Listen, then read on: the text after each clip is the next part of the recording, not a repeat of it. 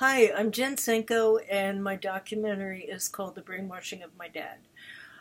When my dad was introduced to right wing media through a new long solo commute to work, his personality changed from a loving, open minded person to an angry right wing fanatic who was evangelical about it.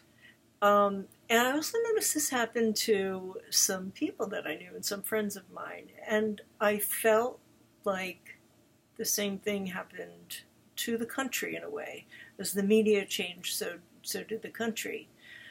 So this caused me to look back over the last 30 or 40 years at how the media changed, why it changed, and the frustration that I felt and the excitement that I felt over what I discovered, what I found, is what drove me to make this film. So come on down. I hope you see it. Come see it. Okay. Thanks.